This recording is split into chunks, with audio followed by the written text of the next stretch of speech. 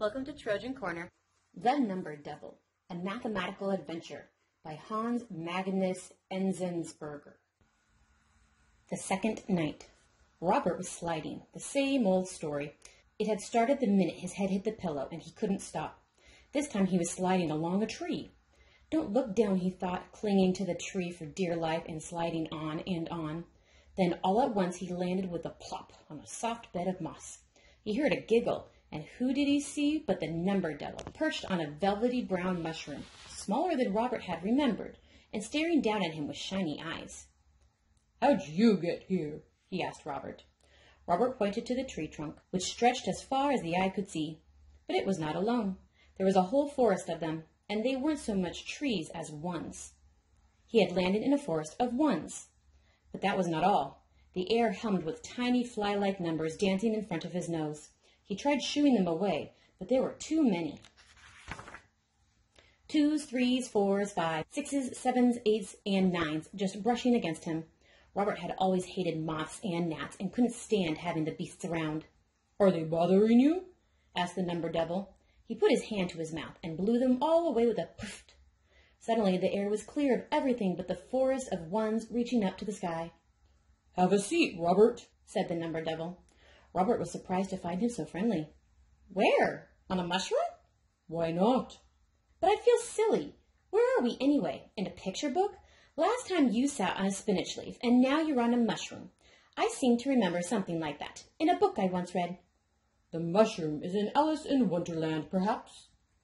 "But what's the connection between made-up story and mathematics?" "The kind of connection you make when you dream, my boy.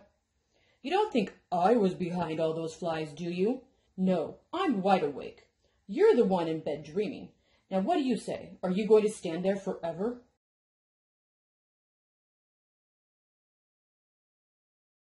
Robert saw he had to do something, so he clambered onto the nearest mushroom. It was enormous, and except for a few bumps, as soft and cozy as an armchair. "How do you like it?" "It's fine," said Robert. "I just wonder who came up with number flies and the forest of ones. I couldn't have. Not in my wildest dreams. It could only have been you." "And if it was?" said the Number Devil, preening himself on his mushroom. "Though there's still something missing." "What?" "Nothing. I mean, 0.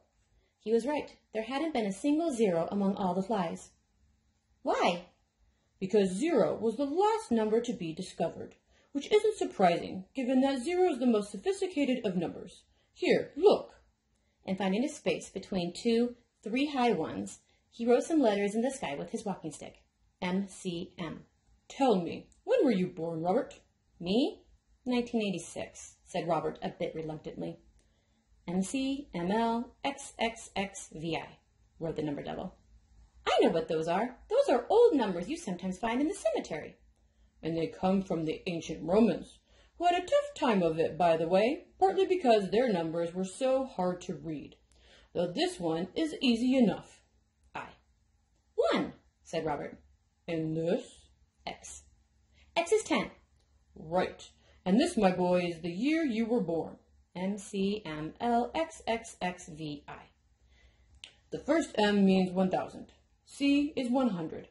But because it comes before the second M, you must subtract it to get 900. L is 50, and X is 10. You add them together, which gives you 80. V is 5, which you add to our friend 1, and get 6. So this is 1,000 plus 900 plus 80 plus 6. Gosh, that's awfully complicated." "Right again. And you know why? Because the Romans had no 0. "I don't see the connection. Besides, what's so great about 0? 0 means nothing." "Which is precisely why it is so brilliant about it."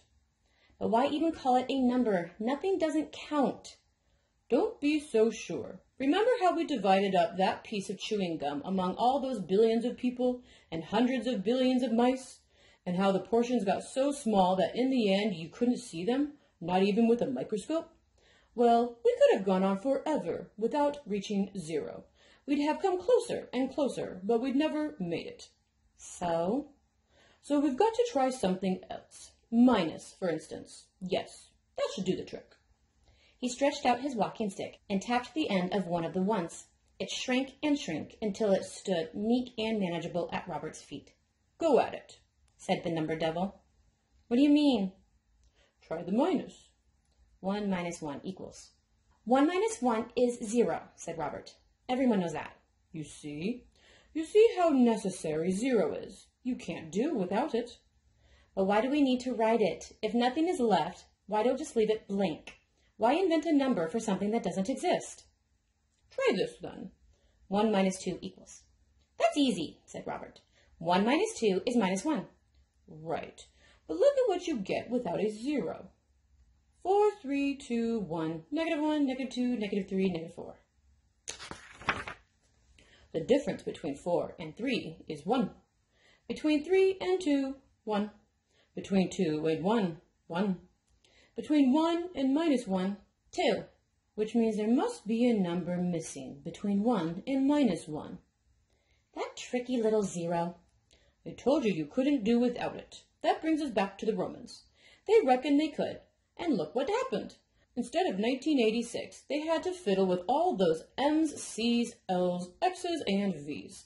The Romans had to give each number a different letter, all because they didn't have 0. But what's that got to do with our chewing gum and the minus? Forget the chewing gum. Forget the minus. The 0's real beauty lies elsewhere. But you'll need to use your head to appreciate it. Are you up for it, or are you too tired? No, as long as I'm not sliding, I'm fine. In fact, I like it here on the mushroom. Good. Then let me give you a little problem to solve. Why is he suddenly being so nice to me? Robert wondered. I bet he's got something up his sleeve. But all he said was, fire away. And the number devil asked, 9 plus 1 equals 10, Robert answered like a shot. Is that all? How do you write it? I haven't got a pen. Then skywrite it. Here, take my walking stick. 9 plus 1 equals 10. Robert wrote in purple cloud script. 1 and 0, the number devil said.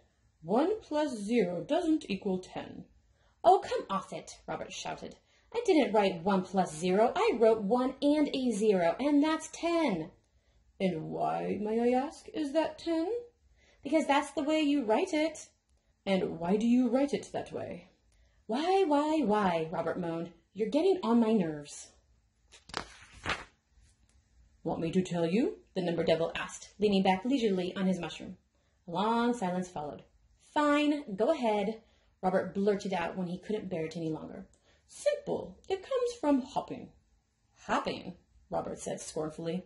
What's that supposed to mean? Numbers don't hop. Numbers hop if I tell them to hop, the number devil replied. Don't forget who you are dealing with. All right, Robert said. Just tell me what you mean by hopping. Gladly. Let's go back to square 1, or rather, the number 1. 1 times 1 equals 1. 1 times 1 times 1 equals 1. 1 times 1 times 1 times 1 equals 1. Tack on as many ones as you like, and you still get 1 of your answer. Sure, but what's your point? You'll see if you try the same thing with 2. Okay, Robert said. 2 times 2 is 4. 2 times 2 times 2 equals 8. 2 times 2 times 2 times 2 equals 16. 2 times 2 times 2 times 2 times 2 equals 32. Wow, that goes fast. If I could go much further, I'll need my calculator. It goes even faster if you start with 5. Why don't you give it a try? 5 times 5 equals 25. 5 times 5 times 5 equals 125. 5 times 5 times 5 times 5 equals 625. 5 times 5 times 5 times 5 times 5 equals 3,125. 5 times 5 times 5 times 5 times 5 times 5 equals 15,625. Whoa, Robert shouted. Why do large numbers make you so jumpy? I can assure you that most large numbers are perfectly harmless. Says you, said Robert. Besides, I don't see the point of multiplying 5 to itself over and over. I'm coming to that. You know what the number devil does instead of writing all those boring 5s? He writes 5 to the first power equals 5. 5 to the second power equals 25. 5 to the third power equals 125. And so on. 5 to the first, 5 to the second, 5 to the third. In other words, I make the numbers hop. Now do you see? Do the same with 10, and it's as easy as pie. You can throw your calculator away.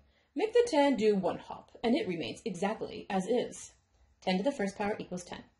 Make it hop twice, and you get 10 to the second power equals 100. Make it hop 3 times, and you get 10 to the third power equals 1,000. So if I make it hop 5 times, Robert cried, I get 100,000. One more, and I get 1,000,000. And so on, till the cows come home, said the number devil. Simple, hey? That's the beauty of the zero. It lets you hold a space and move on. You can always tell a number's value by its position. The farther to the left it is, the more it's worth. The farther to the right, the less. When you write 555, you know the last 5 is worth exactly 5 and no more. The next to last 5 is worth 5 tens more. That is 50. And the first 5 is worth 100 times the last one. That is 500. And why? Because it's been hopped up front. Now, the 5s of the ancient Romans could never be anything but 5s. Why? Because the Romans didn't know how to hop. And why didn't they know how to hop? Because they had no zero to keep places, which meant they ended up with monstrosities like MCMLXXXVI. So rejoice, my boy, you're much better off than the Romans. With the help of friend Zero and a bit of hopping, you can produce any number, big or small, any number you please, 786 for instance. But I don't need 786. Really now, you're brighter than that. Try the year you were born, 1986. The number devil started growing again, and his mushroom followed suit. Well, what are you waiting for? He bellowed. Get a move on. There he goes again, thought Robert. Get him worked up about something, and he's impossible. Worse than Mr. Bockel. He carefully wrote a large 1 in the sky. Wrong, the number devil screamed. Dead wrong. How did I wind up with a fool like you? I told you to produce the number, not scribble it down. Robert would have given anything to wake up. I'm not going to put up with this, he thought, watching the number devil's head swell up and turn redder and redder. The end, the number devil called down to him. Robert stared back, completely at a loss. Start at the end, not the beginning. If you say so, said Robert, who was in no mood to argue. He erased the 1 and wrote the 6 in its place. Finally caught on, have you? Well then, we may proceed. No problem, said Robert warily, though I'd appreciate it if you didn't fly off the handle over every detail. Sorry, but what do you expect? I'm the number devil, not Santa Claus. How do you like my 6? The number devil shook his head and wrote, 6 times 1 equals 6. But that's the same, Robert protested. You'll see what I have in mind. Now comes the 8, and don't forget to hop.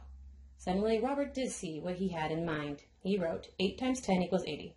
I get it, he shouted before the number devil could tell him what to do. With 9, I make the 10 hop twice.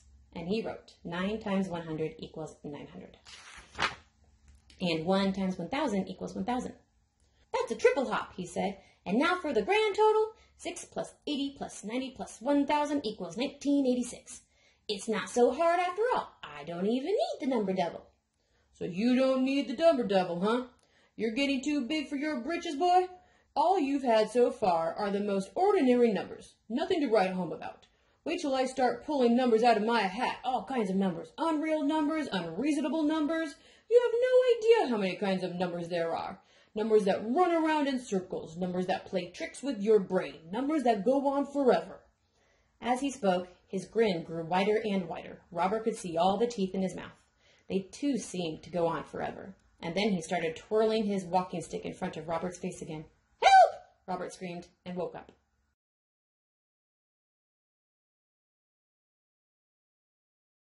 Still in a daze the next morning, Robert said to his mother, Did you know the year I was born?